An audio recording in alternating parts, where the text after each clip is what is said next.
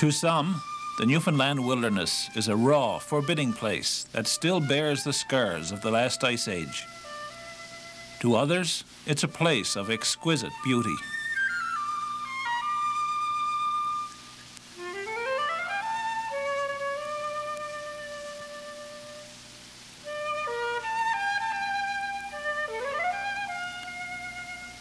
Caribou roam this land, more now than in living memory.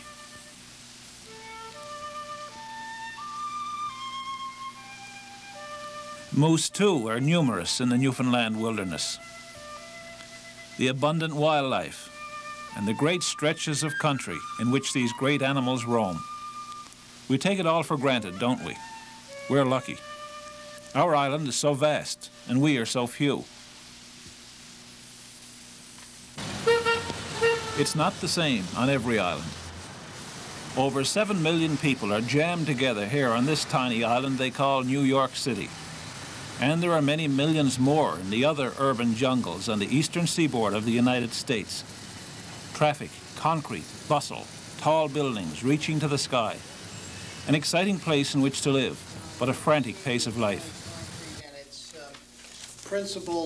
Meet Bill Vosper Jr., attorney at law. This is his life, rushing from client to courtroom, negotiating, fighting legal battles. This is one of Bill's clients, businessman John Crimmy. Who is not with us anymore. Was it by verbal order or was it by purchase order? Or some of these? Cagey and tense now, every nerve taut. They maneuver their way through some delicate legal proceedings. Every order is a verbal order because the job... Next time we see them, the collars and ties will be gone, and they'll be maneuvering through moose country. Back in the New Jersey countryside, James Young, who owns a construction company, is also hard at work. Is he coming to Newfoundland this fall? Try to stop him. Down the road a ways, Dr. Bill Vosper relaxes in his country home. He's the father of the lawyer we met a moment ago. At 75, he's determined to make at least one more trip to Newfoundland with Billy and the boys. It's a long way from New Jersey to Newfoundland, but the Americans we've just met have all been here before. They're regular customers of Gene Plowman, who has now fulfilled a boyhood dream of becoming an outfitter. Enjoyed the country myself, and always wanted to be able to take people in and have a lodge or two in the country, and to be in the wilderness where you had to fly in and fly out again, and that's what we have now. We operate the charter service as well as the outfitting service, and put it all together, it makes for a fairly active operation.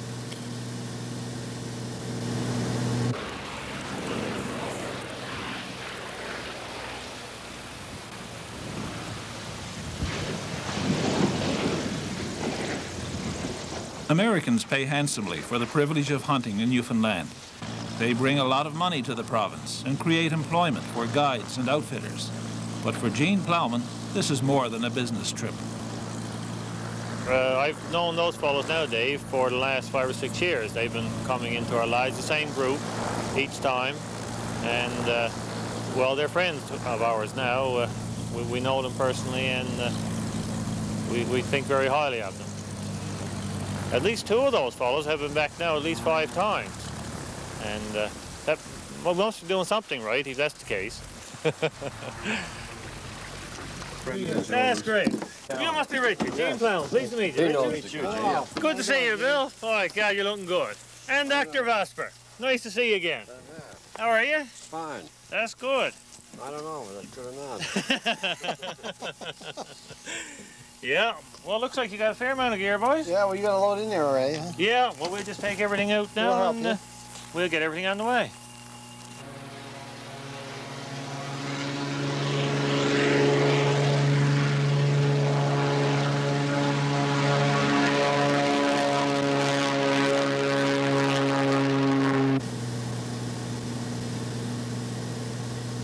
I'm not accustomed to big cities, but I know that those people, a lot of them just live in the bigger centres, and I guess they see concrete and pavement and smoke and smog for 11.5 months of the year, and they have a lot of pressures at work and dealing with people all the time, and to get up here just among a smaller group get in the wilderness then again where there's no roads, no other access except by airplane, it must be a real treat for those fellows.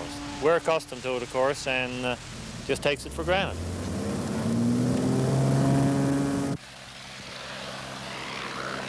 Island Pond, about 50 miles inland from Shoal Harbour, about as remote from civilization as you can be in Newfoundland. It's here that Gene Plowman built his lodge.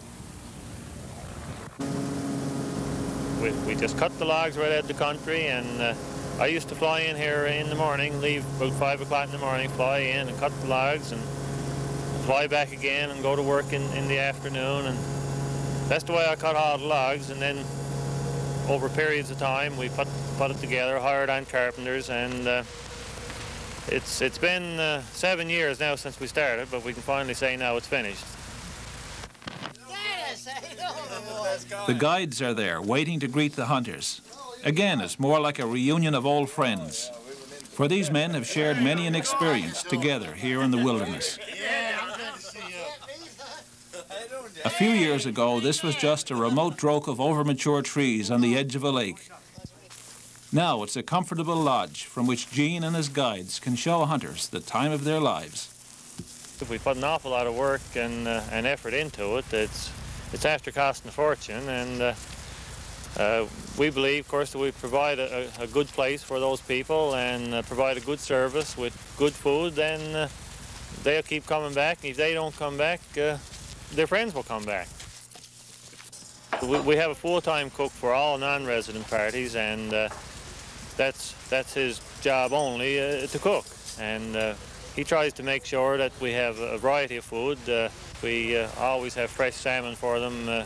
We freeze it in the freezer during the summer months and have it for the fall, and other seafood such as scallops and codfish and things that they don't normally get where they come from.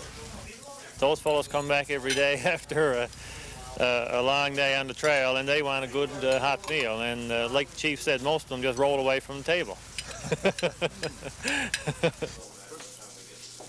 Good food, laughter, talk of moose and caribou and bears. Plans for the morrow, for the first day on the country.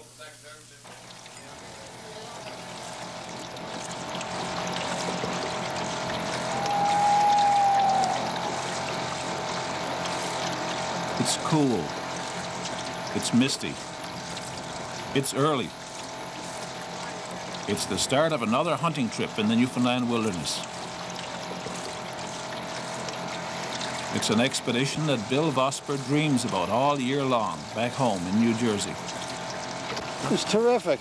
Yeah, I think it's the most fun I've ever had hunting is going to Newfoundland. And I've been around, you know, like I said, I've hunted all over. Dennis is a fantastic guide. He's probably one of the best I ever came across. I've been hunting in Wyoming and different places throughout the United States, the Everglades, Louisiana. And, I never saw a guide that was that attuned to where he was in nature, and as Dennis. And Jimmy Young, who goes with us, he has a fantastic sense of humor, and he came the third year, and he's just added a lot of relaxation and a lot of fun to the whole trip, too.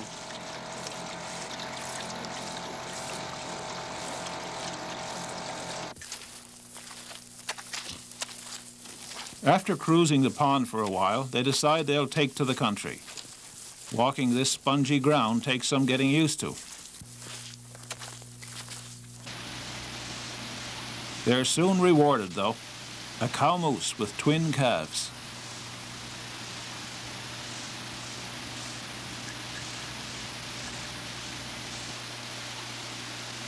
They're permitted to shoot only bulls, so the hunters watch as the moose family saunters off.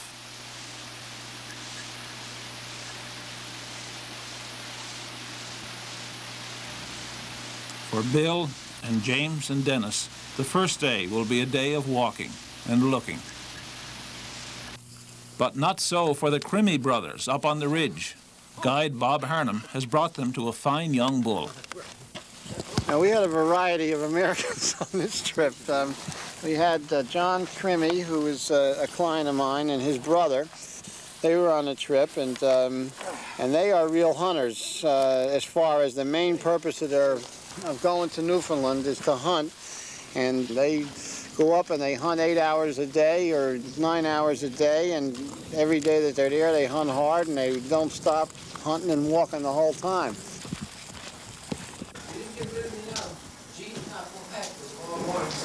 Oh, yeah? Well, how are you doing, Peter? Hey, What's this? how are you? Congratulations. Thank you. Is this for real? This is for real. Well, look at that, It's eh? for real. Boy, oh boy. Andy? Well, take it off. Well, John, how are you doing? I'm in trouble here. Oh, boy. We belong to the Ridge Runners. Ridge Runners Club. I'm a I member. understand you got the dandy bull. Yeah. I'm a member. Congratulations, Well, John. thank you very much. Boy, it looks like a beauty. Yeah. Real beauty. He Look at the was. caribou. Oh, that was here last year. Oh, well. Remember that? So, boys, how'd everything go? Nice. That's good. You got blood on your jacket, Bill, so... Yeah, nosebleed. Yeah, nosebleed. So when you get this one, Peter? About 3:30. Very good. Well, that's a nice little rack. Yeah, nice. What are you going to do, have that mounted? Well, you just like that. Yeah. Just like that. Yeah. That's Yeah. all. Looks really good. Yeah. Before we went up to look for those moose, John said there was 2 shots, and it sounded over this way. But I never heard. Back in the camp, the excitement is far from over. So anyway, There we're are stories to beside tell down and there, experiences to share. We saw 2 bald eagles over there, by the way. Yeah, we've seen 2 down the brook. This is all important to the guides, for they've got to plan where they'll go and what they'll do the next day. 3:30. From the sound of it, there's no shortage of game here at Island Pond. There's a lot of moose in that ridge garden, that. Seems there must be. Another day. Another hike. A long day of tramping and looking. I think one of the biggest things for hunting in Newfoundland is a good pair of glasses and being able to constantly scope the landscape for animals. I think that you can't just be looking at fresh tracks, because there's fresh tracks all over the place. You have to be able to see, and you definitely need binoculars. Finally, a young bull. James takes careful aim.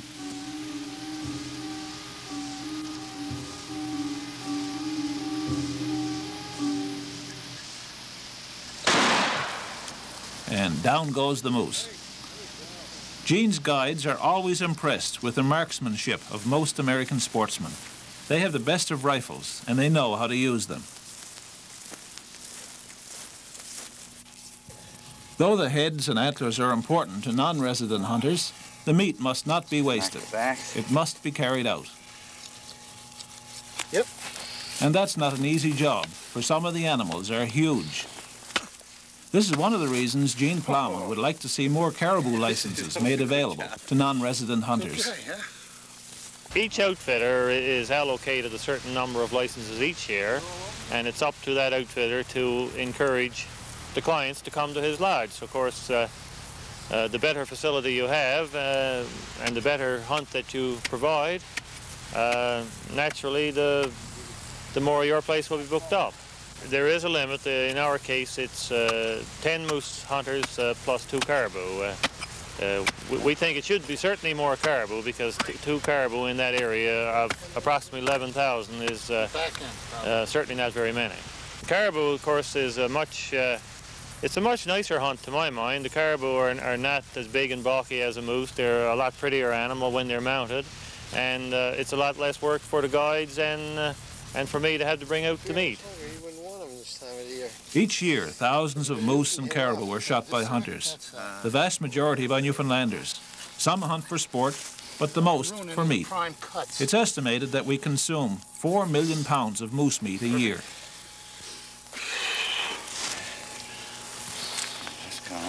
Now, we'll foot its legs.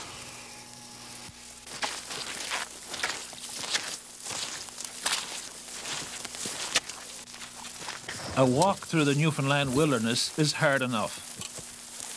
A walk with 100 pounds or more of moose meat on your back will test your heart, your lungs, and your legs.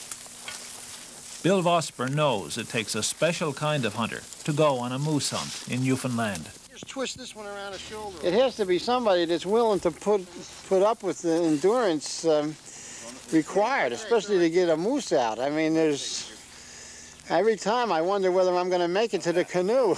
I'm carrying the moose out, and I feel my old heart pounding, and I usually can get 1/4 out, and that's it. And I watch these Newfoundlanders go back for seconds and thirds. In fact, I was carrying Jimmy Young's part of his moose out last year, and I fell down into a crevice, and the whole quarter fell on my back, and I couldn't have gotten out of there. If they hadn't pulled the quarter off of my back, I would have been stuck. What do you think of it, Bill? I'm just glad I made it alive. Evening comes, and the last of the hunters trudge home. They're bone weary now and ravenously hungry. The trip will soon be over. It'll soon be time to head back home to the States. It's been a good hunt. It's been a real tonic to spend a week here in the Newfoundland wilderness, away from it all. It's been a busy time for the chief and for the guides. The hunt is nearly over now, but effervescent Bill is still enjoying himself to the hilt. Well, they love the country. It seems that way anyway. Most people who do come say they'd like to come back. Most of them are successful. As a matter of fact, this year, you know, it's been up around 95% success, and the year before the same thing, and that's part of the trip for those people, of course. Once they are successful, it makes them go back happy, and makes us happy as well.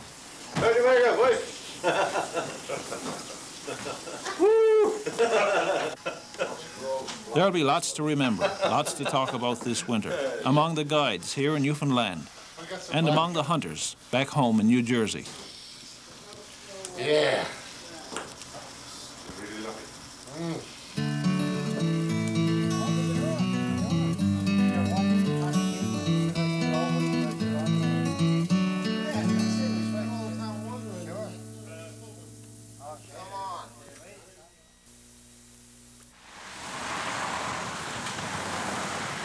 November. The hunted island pond is now another fond memory. Life goes on in the big city. But strangely enough, there are quiet places here in New York and New Jersey. When you get away from the big cities, you'll find peaceful, secluded woodland. There are lots of deer and pheasants and even wild turkeys in these woods. In places like this, it's hard to believe you're only a couple of hours from Manhattan. It's in this kind of country where our American hunters have chosen to live. Dr. Vosper, a retired dentist, lives here in this warm and elegant home. It's apparent that hunting has been important to Dr. Vosper. His study is filled with trophies, with a lifetime of memories. New Jersey has changed a lot since he was a boy. That's why he invested in this large country estate. You see, there's no more open land to hunt. So the state is, they put what they call public hunting grounds. And the average hunter today that has no place to go goes on the hunting grounds. And they're usually crowded. You know, you go up there, you get a good chance of being shot. And I mean, it's like a war. If you stand back when these guys run in, these hunters, you'd think you were in Vietnam someplace. Bang, bang, bang all over the place, you know. You don't wonder where this... In fact, 2 weeks ago, a friend of mine got shot in the face. He had glasses on, and the pellet hit him just below the glasses. Standing in the road talking to me. So we decided to forget this. We got out of there. I guess that's why a lot of Americans go to Canada, because it's so crowded down there. Well, that's true. And the deer hunting here is limited now to farms like this and other places where it's all posted and they don't let strangers on. So really you've got your own hunting preserve right here? Yeah, very luckily. Yeah. And we have probably about, I would imagine, 1,000 or more acres, couple different farms, all in one club. Dr. Vosper's son, Bill, lives not far away in this beautiful home that dates back to colonial times. He too owns a farm and a large tract of land. It's an escape from the pressures of his job, a retreat. It's the kind of place in which he wants to live. I love living on a farm, and I love hunting, and I can hunt and fish right here at my own place, and just walk out my door and go bow and arrow hunting in the morning before I go to work. And I love animals, so that's another reason why I'm here. There are lots of deer here, and pheasants. These birds are raised in captivity and released to the wild each year. Bill, his dad, and his son Ira often go pheasant hunting together. A typical day is that we get up in the morning at 5:30, 6 o'clock, and get the dogs and either go to my father's place or come to my place. I heard a pheasant. You hear it? Yeah. And on his place, there's a gun club that lets pheasants loose, so he has his pheasants over there. And here, I let pheasants loose, but we also have woodcock that are wild, and Canadian geese to fly in that we hunt, and rabbits.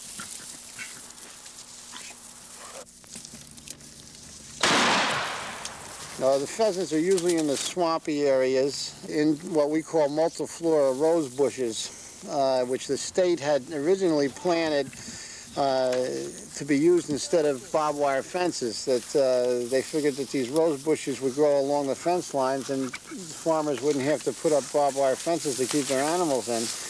However, they've gotten out of control and they're all over the place now, and they do make a nice protective area for the pheasants to hide in. Seeing young Ira with his father brings back strong memories. The hunting tradition is strong in the Vosper family. I used to walk next to him during deer season, just like my son does. And I remember him saying, get behind a tree or hit the ground when the deer start going through and the buckshot starts flying. There's been more than one occasion when people have gotten hit with buckshot. That's got to be crummy. That has to be crimped. I hope he gets something. He'll have a sour look on his face if he doesn't. What's that?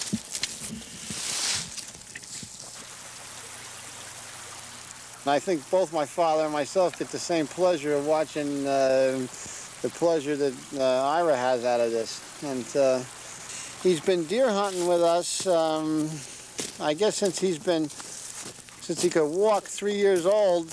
He's not hunting, not with a gun, but he was on the drives with me. We drive the deer here. And he would walk next to me through the woods just like I did with my father when I was about 5 years old.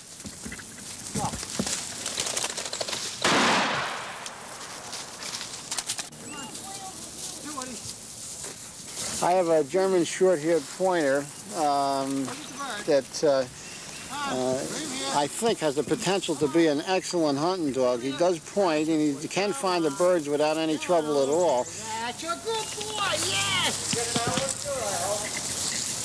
There you go.